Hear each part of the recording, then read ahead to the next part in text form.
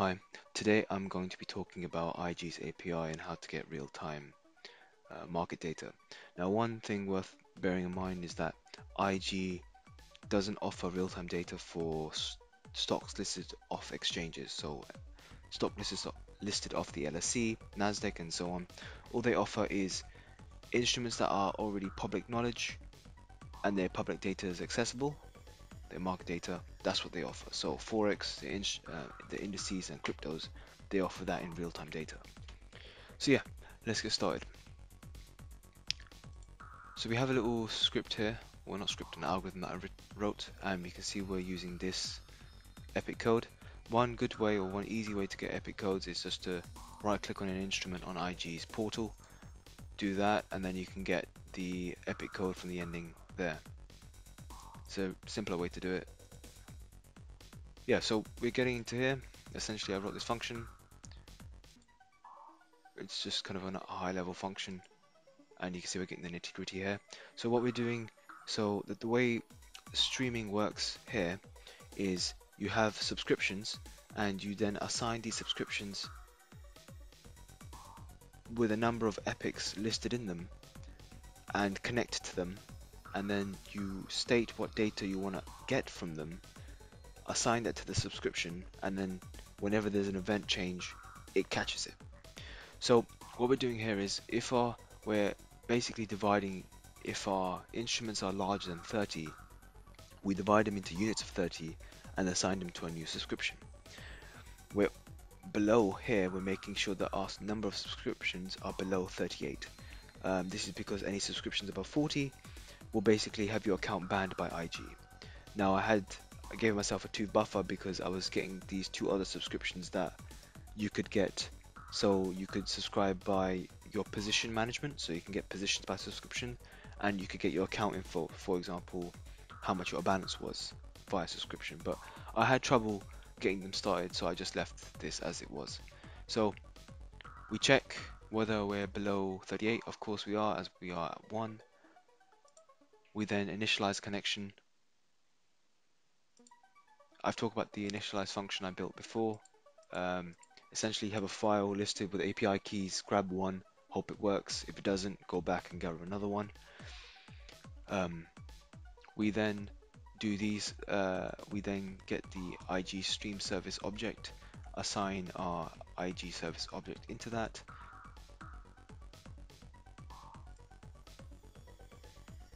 Nope. Yeah, so we do that. We then create the service. We then get an account number, which that is referenced to our either our spread betting account or our CFD account. We then connect, and then we break out. Here we're just dividing.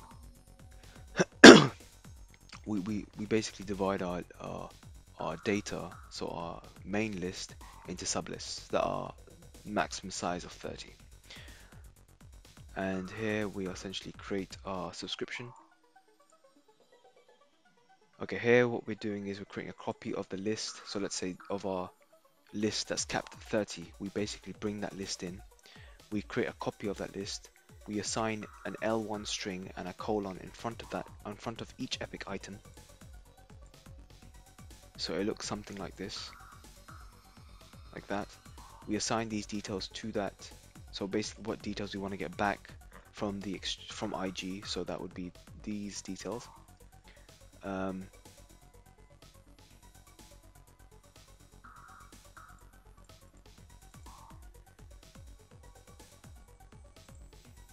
We then add an event list. Now we're saying when you update, save the details to this function here, which is here,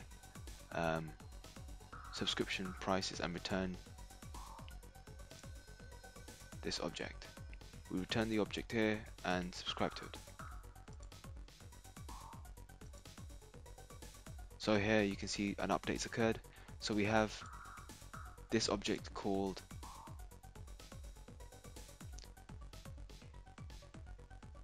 item update. We have a name of this, and we have the update, which is a map or a dictionary of this. Damn it.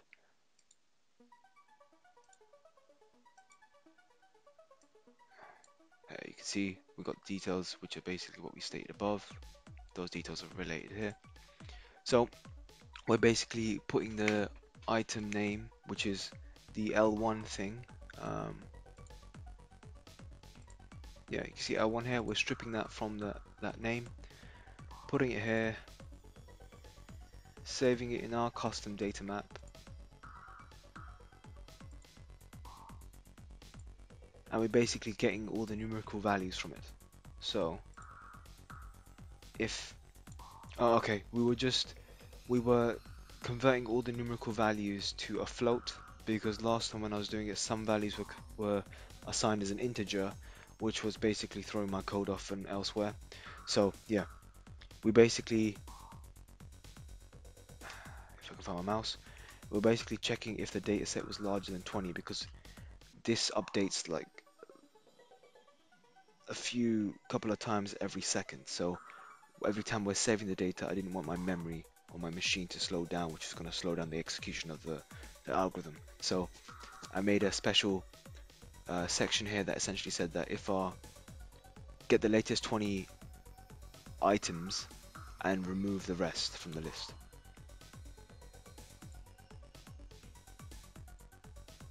Yeah, so this function here is basically from the IG GitHub project I downloaded, so I'm essentially just adding functions um, to that project. Okay, so yeah, you can see it constantly updates, and if we go back to our main thread,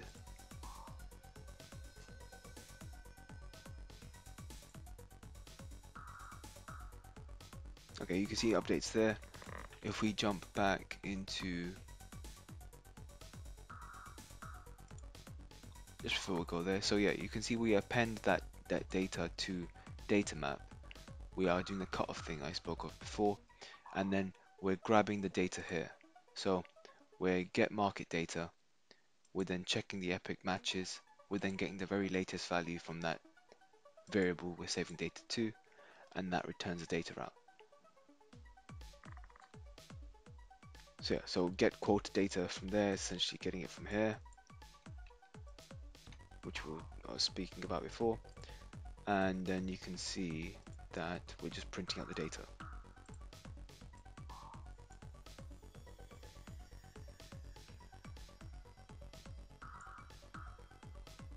Right, so that's essentially how you grab real-time market data. Okay, yeah, thanks for watching.